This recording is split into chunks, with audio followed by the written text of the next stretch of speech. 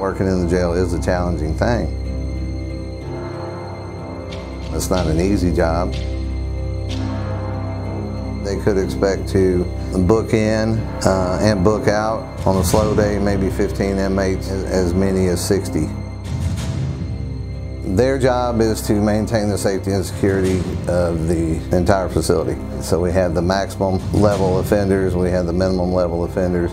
We also have special housing units for persons that are struggling with mental illness.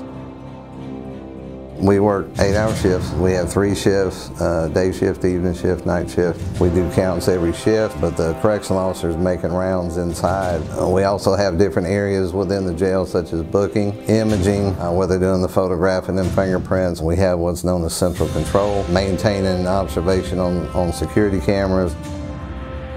They have to go through a 9-week field training program where they're actually working one-on-one with another correctional officer or deputy who's training them how to work in on these various positions.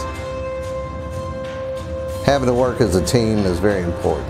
I started here in the jail in 1995. I moved on to the patrol division. From there I promoted to the rank of detective and transferred to criminal investigations. After 10 years in criminal investigations, I promoted to lieutenant, and I came back here as the Detention Bureau Training Coordinator, and I remain the Detention Division Commander. A little over 26 years here with the Sheriff's Office, and I've been blessed to do a lot of different things and have a really good career.